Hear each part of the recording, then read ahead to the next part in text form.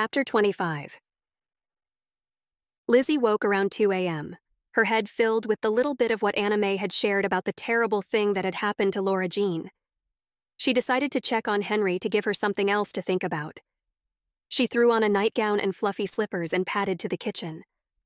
She lifted the damp towel covering the lightly oiled bowl where the sourdough rested.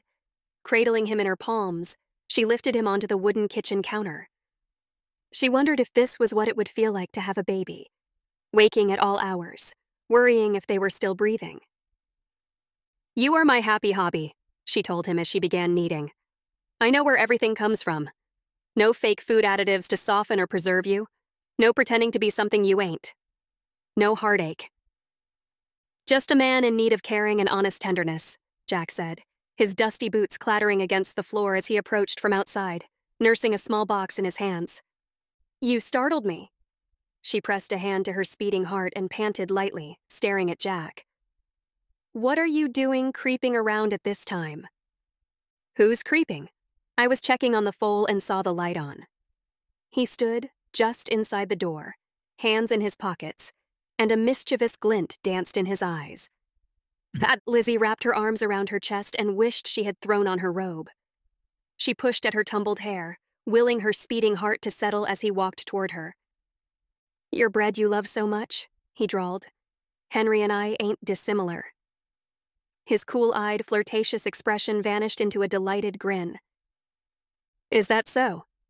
Lizzie took the opportunity to take a long, languid look over his 6'2", brilliantly wrapped frame, packed into snug and faded jeans, a flannel shirt, and scarred denim jacket. "Yep. I've got all the ingredients to make something pretty fine." "Ain't that the truth?" she muttered under her breath, plopping Henry back into the bowl to rise for the second time. It didn't take much effort to imagine how many times a stallion like Jack would rise, she thought to her chagrin as her face flushed with heat. "I've got everything you need to make something that sends your taste buds soaring," Jack said. "Hell yes. I'm the sort of guy you can't live without." And that was the problem. In a few months, she would have to live without him. It would be like suddenly discovering you are gluten intolerant and you can no longer enjoy all the things you love. Love. Nope, that can't happen. Absolutely, under no circumstances. Falling in love would be death. Whatever they had, whatever they were feeling, or faking, or whatever the hell they were doing, was a short-term, temporary business arrangement. "You think you're the best thing since sliced gluten-free bread, don't you, Jack?" she said fiercely. "I'm just saying I've got promise, with the right touch, the right tenderness, the right—" "Okay, you can quit with the theatrics. What do you want, Jack?" "While you're so fixed on looking after Henry, I figured you might like to look after these," he said, thrusting the small wooden box he was carrying toward her. Lizzie looked at the box and then back at Jack, surprised and intrigued by his unexpected gift. "What is it?" "Something that might pique your interest," he said teasingly. Jack placed the wooden box on the counter and Lizzie leaned in closer, her curiosity growing. As Jack opened the box, Lizzie gasped. Inside were several orange and black striped caterpillars crawling over milkweed plants and munching hungrily on leaves. Jack grinned as she looked up at him, her eyes wide. "I thought you might enjoy a new hobby, Lizzie. You see, these little fellas are about to go into chrysalis. One day, real soon, they'll be butterflies like the ones you saw in the wildflowers. You said you loved them, so I figured—" "You remembered that?" Jack shrugged. "Don't go reading too much into it." "Oh, Jack, that's so sweet," she said, undeterred.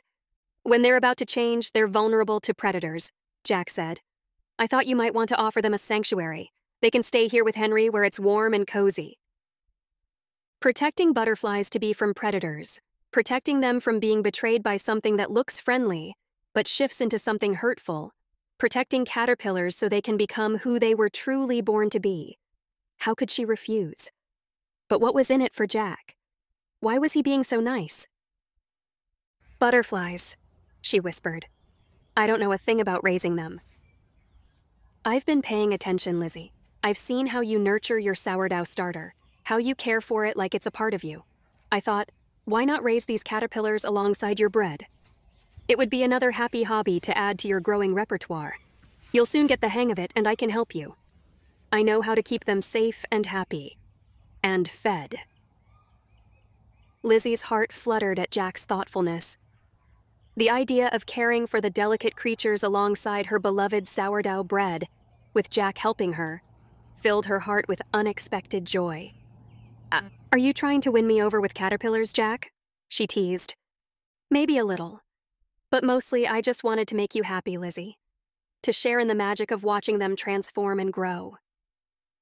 Lizzie looked into Jack's eyes, contemplating his offer, wondering if the caterpillars themselves held the key to a deeper connection between them.